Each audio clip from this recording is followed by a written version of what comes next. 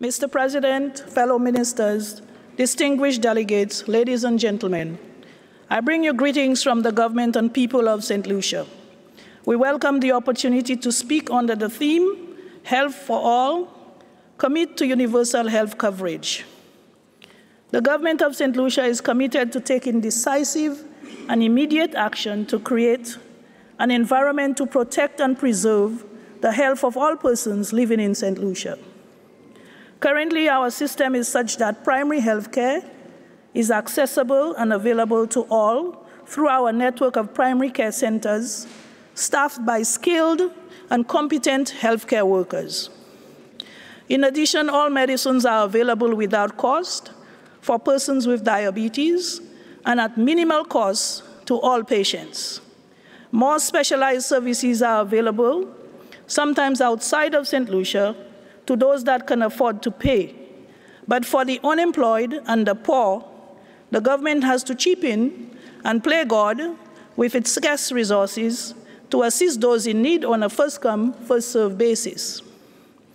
We recognize that in order to have a healthy nation, it is absolutely necessary to embrace universal health coverage.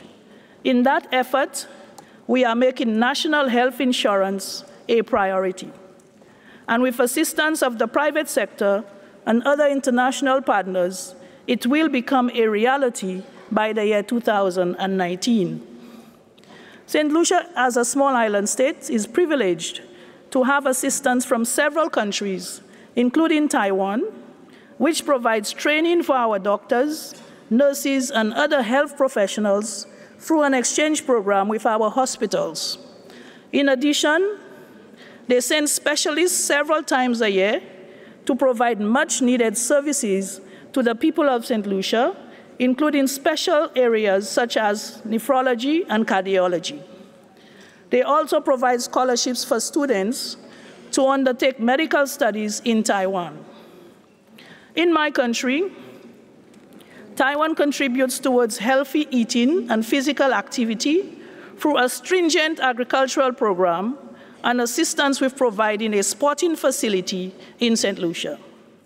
The people and government of St. Lucia embrace the WHO Constitution and its objective to attain the highest possible level of health by all peoples. The UN SDG 3 is to ensure healthy lives and promote well-being for all at all ages. The theme of this year's general discussion at WHA is Health for All, Commit to Universal Healthcare Coverage. This clearly shows that WHO is obligated to work for all people worldwide, including the 23 million people of Taiwan. By excluding Taiwan in the WHA agenda, the fundamental right to good health of 23 million people of Taiwan is not accorded the proper recognition by the World Health Organization.